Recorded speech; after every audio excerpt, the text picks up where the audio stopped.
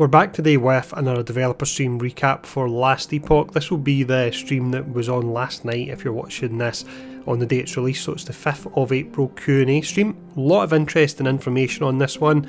Some of the questions that were asked, just to give you a bit of a teaser, we've got details on story skip, Cycle 2, alt catch-up mechanics, new masteries, void class, expansions, Shaman Rework, Hideouts and melee buffs as well, and there's a lot more in there as well. So this was a 2-hour stream. We've managed to cut it down to around about 15 minutes or so. So if you find this helpful, please do take the time to hit the like, share and subscribe button and enjoy.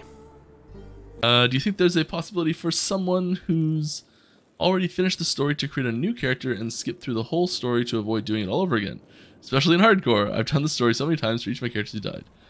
We don't plan to do this at the moment. First season, any news? Second cycle starting.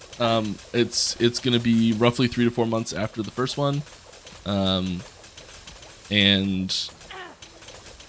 be focused around bosses and we're adding like Pinnacle content to the game. All right, more questions. Is this game going to be a PC exclusive, or have you got any plans to bring the game to other platforms? We do plan to bring the game to other platforms. We don't have an ETA on that or specifically what platforms it will be. There's some obvious choices. I mean, like we do already have a Linux version, which arguably is just PC, so potato there. What am I saying? Yeah, there's lots of people are playing it on Steam Deck already. Technically, we're not officially approved on Steam Deck or verified on Steam Deck, but people do use it, and apparently it works pretty well. We were like one of the top played games on Steam Deck in March, which was wild, considering we don't even have the little tick mark. But that's cool. So yeah, there's different platforms and different barriers to entry to expand into them, and like player count, like requests we get for it, difficulty to do it. All these things will play a factor in us deciding which ones we go to first and which ones we delay a little bit and keep going to after. But yeah, we do plan to expand eventually into other platforms. It's gonna be a little while though, so like, I wouldn't, if you're like, I really want to play, but I am not sure if I want to wait for a different version, like come out on PlayStation or something like that. It's gonna be a while. It's gonna be quite a while before anything like that happens. So if you're itching for it and you've got the PC to run it, my advice would be get it on PC. But if not, and you just want to one-day play, yeah, one day. All right. Will our alts ever catch up method? Will our alts ever get a catch-up method to catch up to our main corruption level?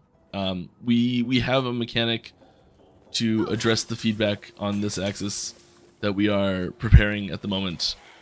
I am attempting to say this as vague as possible, and I cannot provide any more information at this time. Sorry. It's still in like early feedback and testing. In case things get wildly changed between now and implement and proper like release, I don't want to be like this is happening and then it just changed horribly. Should we expect 4th masteries or rather new classes first? 4th masteries would be before new classes, because 4th masteries we can do individual ones. Like we could do one mastery. We could add a 4th mage mastery, and then we would have like 4, 3, 3, 3, 3, and that would be fine. So we can add in another mastery at the same time as doing other stuff a lot easier. But if we add in a whole new base class and 3 masteries with it, that's a gigantic undertaking, time-wise, and not exactly a conducive to adding other stuff at the same time. Any plans to show cosmetics on the character selection screen? Yeah. It did for a while, actually, and I don't know why it doesn't. But I hope it comes back. Are you guys thinking of telling us the story of Weaver's Will and how the items got forged? Yes. Big foreshadowing. Ooh. In the future, do you guys put more void type class masteries? Possible. It is a very clear gap in the design space for classes that are available right now. Will the new Pinnacle bosses have phases, or can it be one shot?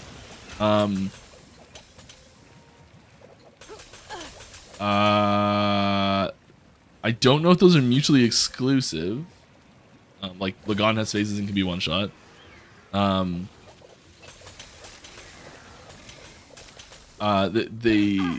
Like the tippy top Pinnacle boss will have phases, but like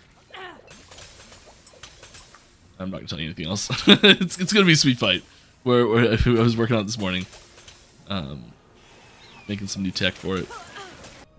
I know this game just released, but is the possibility of expansions far in the future, or will it just be based on cycles?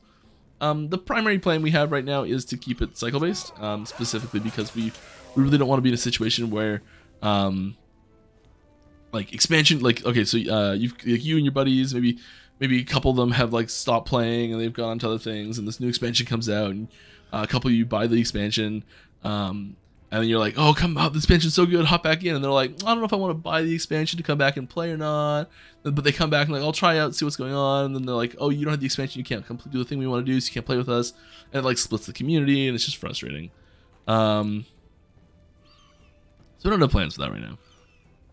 Right, any plan on improving the brain of the Wraithlord so it's not just randomly flying around? I think someone reported a bug recently on this. If you think you found a bug, please report the bug. Can we expect items or reworks for improving the weaker masteries builds, like Forge Guard Shield Throw comes to mind? There you go, Aaron. So it's a confirmation. We do like to look at underperforming and overperforming items and skills and all sorts of things frequently. I don't have any specific details on individual potential upcoming balance changes for next patch. Will you improve multiplayer experience? Yes. As of now, it's a bit, well, awful, sorry to say. Love the game though. Yep, we are constantly working on it. There's I don't know how much I'm allowed to talk about the stuff we're working on specifically, but we're definitely working on big changes for that. I will have some effect on overall multiplayer performance. It's hard to tell the test servers, because there's so less less of a load on them. They're naturally just a little bit faster. But our most recent test was really promising. There were some cool ideas for Volatile reversal that I still want to do, so I kind of don't want to show what they were. So that's gonna need to rework. It's like it is really good, and it is really fun to use, but it's too universally useful. The utility is just so universally awesome that I think it needs some of its power hidden in the top half of the Void Knight tree, specifically so that, or through some other method of like Void Knight restriction, so it's like anyone can use it. It's still really good for anyone, but it's like it's amazing on Void Knight. It's good on everyone else. Is one thing I think would be really healthy for Sentinel as a master, or as a base class overall. And then I'd like to see it have more intentionality to it, more setup, more planning involved. I think would be a useful thing for it. Is there still a rework of the Shaman in progress? As I said for a long time ago, I don't like this term rework really for Shaman. We are still actively updating and making changes to it. I think might be the best way to put that. But the core themes and most of the skills won't have their primary functions dramatically altered, I don't think. It's missing a skill. It's missing some nice interactions. It's got a couple strong bugs still. You know, there's just like a few little things that need to come into place, and then like an extra skill that gets slapped in there. I think it's well on its way. Alright, any plans to allow COF players to target farm boss drops like Prophecy with increased chance for a boss to drop rare items or duplicate boss drops? I don't think there's any plans for the Prophecies to affect boss drops at the moment. Will we get new unique idols for every class and sets? Or does some sets get buffed? Unique idols are quite rare for us to add. It's kind of a special thing to have a unique idol, but it is space that we do want to explore more. And just had to get a little bit of blue out of there. As for set items, we do have a slightly longer term plan for set items to be to have a shift in their place in the gearing world. They need a little bit. They need a new mechanic to go with them overall, in order to have them fit into your gearing ecosystem nicely. So we're still working on that. We've got something planned. It's not implemented yet. Once it's done and dusted, we can talk about all that sort of stuff. But we are working on sets. We know they're not awesome. They will be awesome. Alright. I know you're going to introduce some character creation. Will that also include female, male for every class? We do have plans for a character customization system, whereby you'll be able to customize the appearance of your character. We do plan on including body type as one of those options. This is not a soon thing. This is not something people are actively working on developing inside the team right now. This is going to be quite a ways out. But it is something that we are interested in doing, still planning on doing. It's not been forgotten. Gets asked every week. You won't let us forget it. It's fine. It's one of those things that, like, and this is my spiel for it every time, is people either it's the most important thing in the game or who cares type thing. And there's a few people that are like, it's a nice value add, it's good to have, but it's not a big deal if it doesn't have it. And it's one of those things where we feel like there's just other parts of the core game systems that we need to develop first. And once we've had more time to develop those, and the core game's feeling better and all that sort of stuff, it's this type of thing that we will expand into and be looking to improve, because it is important. It is incredibly important to a huge group of people, and we want to have a game they enjoy playing. Any plans on adding some sort of base mechanic, some form, like, base mechanic, like hideout or something? And if yes, would it be customizable? I'd love to get something like this in. I don't know. Sweet. We've always had this sort of hesitation to make a base mechanic like that, like a hideout, a customizable hideout system. In the fear that it will pull people out of towns too much, and everyone's isolated on their own servers, and would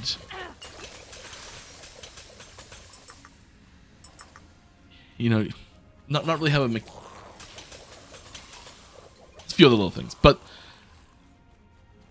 if there were a way to customize some space that you went into frequently, I don't know. It's possible. I'd say I'd love to do it. I think there's probably some way to incorporate it that would assuage our concerns and still be interesting and exciting for players to do. I don't know what that is off the top of my head right now. I'm sorry. Any ward changes? Yep. I don't think I can go into detail on them right now, but yeah, there's. I mean, all there has to be is one, like the ward affix, the maximum of T7 ward affix got reduced by 1. There's ward changes. I don't know what it's gonna be. But yeah, we are looking at ward. There's the intention behind the question is likely in regards to ward being kind of OP right now. And yeah, there's I think room for Ward to... Ward's kind of finicky. It's a really interesting mechanic, and it lends itself really well to min-maxing. At the same time, when you min-max Ward too hard, it kind of goes... It kind of goes too hard. That's funny. Back-to-back Titan Heart.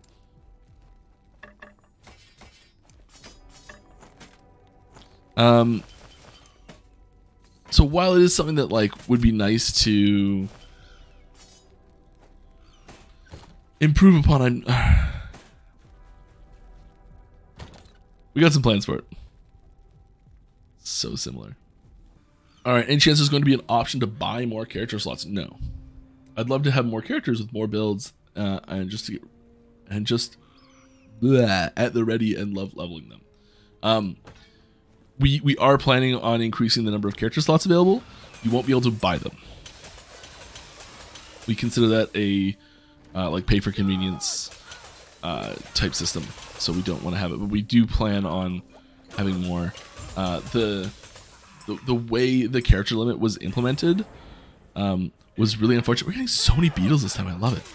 And the way the character limit got implemented, it makes it really hard to increase it actually, which I know sounds ridiculous.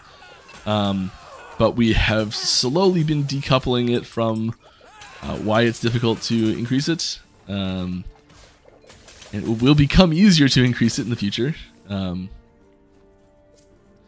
it is something that we know people are looking forward to having more of. We do plan to increase it more still. It's not quite ready yet. Are we getting any melee love anytime soon? Yeah. Well, we definitely have kept melee in mind very acutely in the development of the Pinnacle boss content. And it's like range does have a very natural advantage, and we're taking steps to mitigate that natural advantage.